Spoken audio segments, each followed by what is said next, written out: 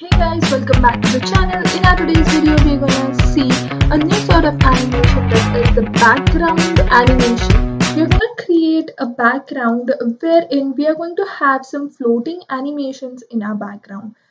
So to do this, we are just going to use HTML and CSS. So let us start. This is our Visual Studio Code. As we all know, this is our index.html, this is styles.css, and this is the preview tab. Now let's add our HTML content. Here we're going to write HTML5, and inside this HTML5 we're going to link our CSS style sheet as well.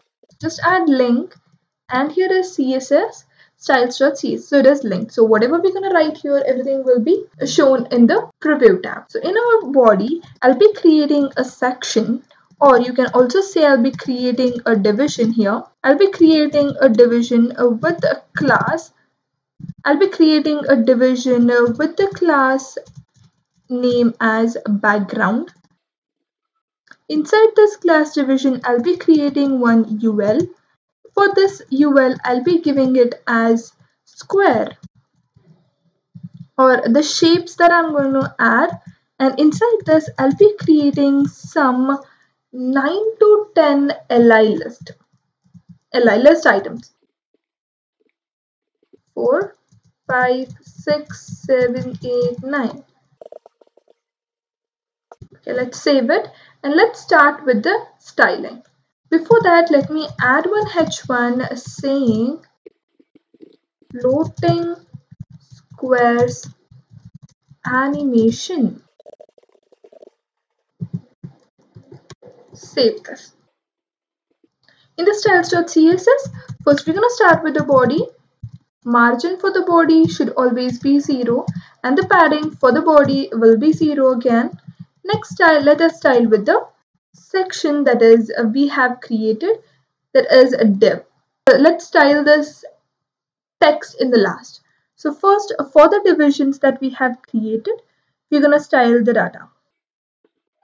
First, for this section, first we're going to add background. Inside this background, we are going to add linear gradient. In this linear gradient towards a top, I'm going to add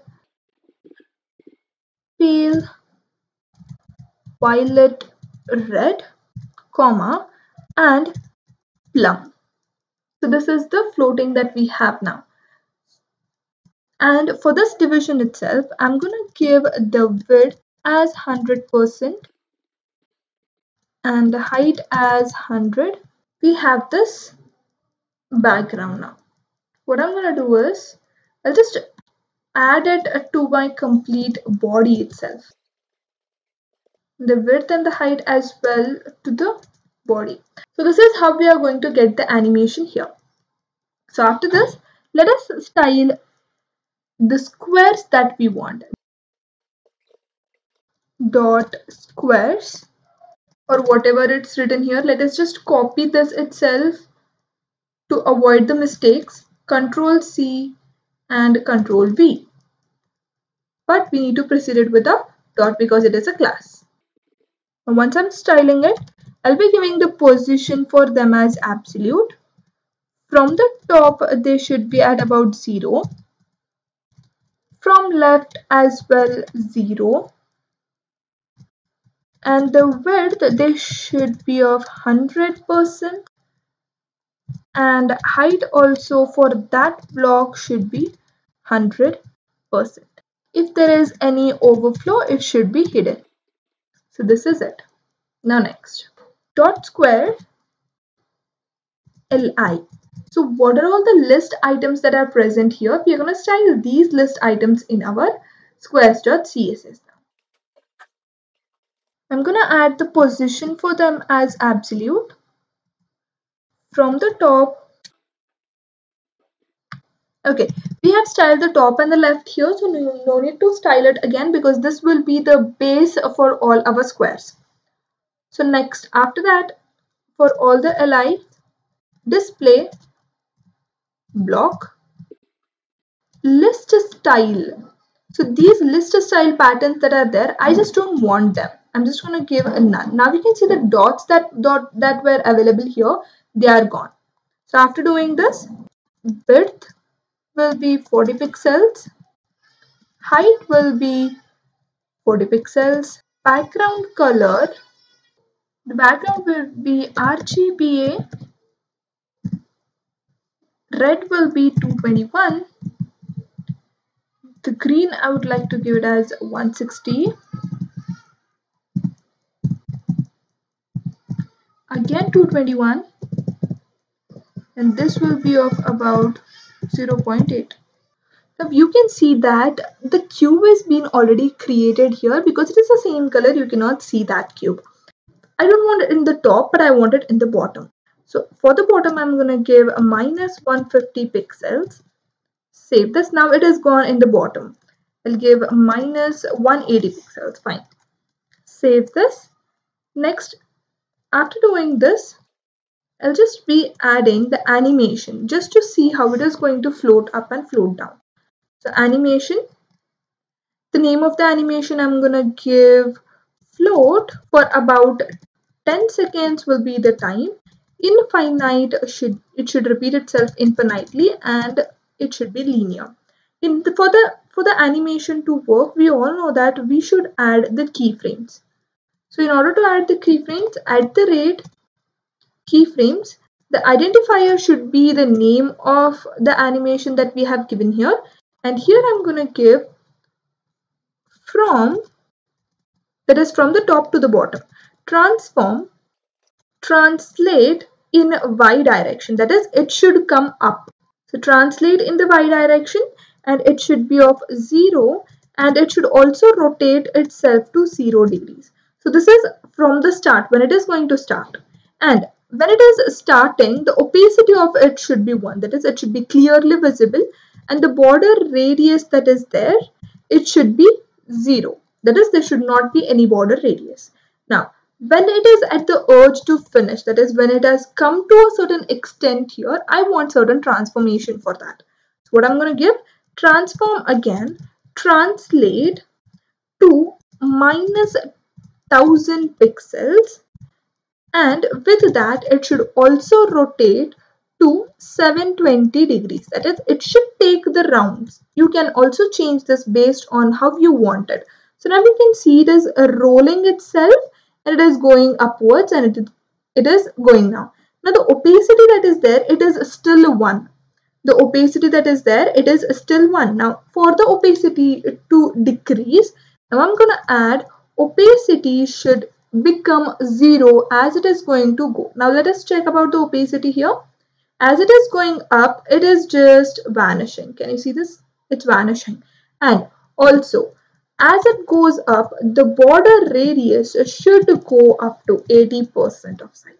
Now let us see this. Now you can see that the border radius is also decreasing, round, and it is vanishing itself.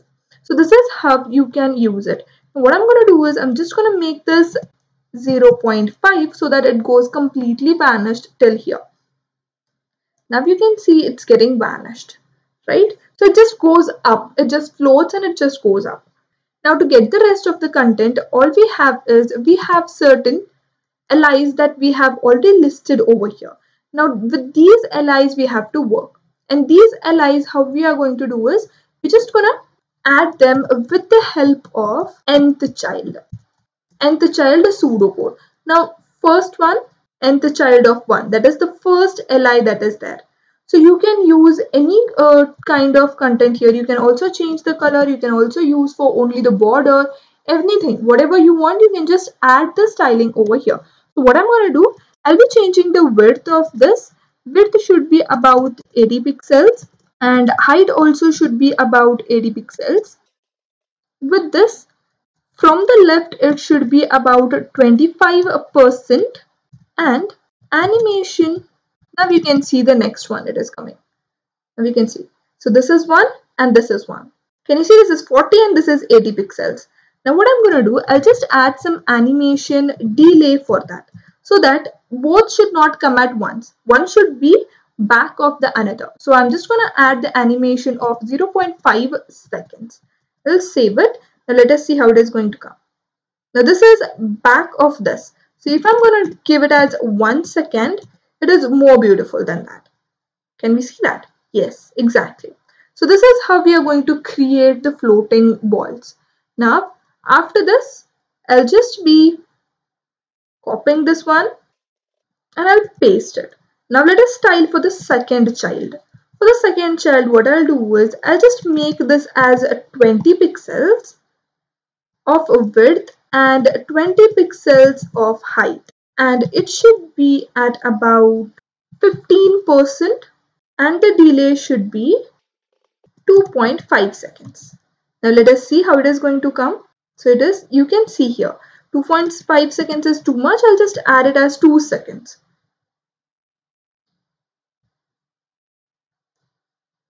Perfect. Now we are done with 10%, 15% and 25%. I'll just copy this, paste it over here. For the third one, I'm just gonna add 5 pixels and 5 pixels.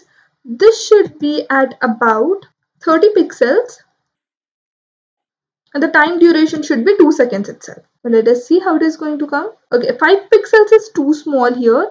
I'm just gonna add 51 pixels and 51 pixels. Okay, we have it here. We'll just make this as 35 pixels. Alright, next, the next square, that is square number 4, at about 85 pixels.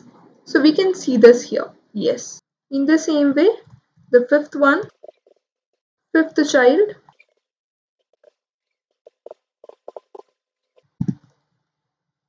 it should be 40 pixels at 75 pixels and the delay should be 0.5 seconds. Save this.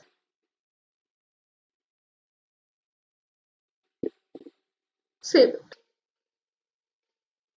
Let's copy this, paste, paste and paste. This will be for the sixth child.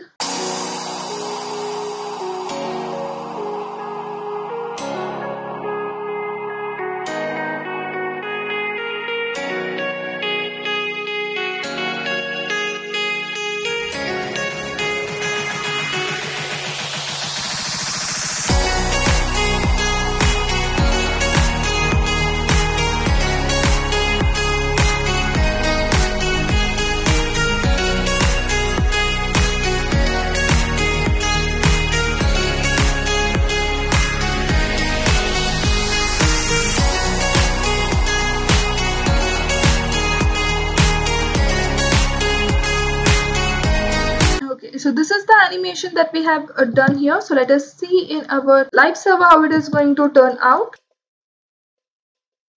Okay, this is how beautifully the animation has been turned out in our live server. Let us just style this text here. Let's just add H1,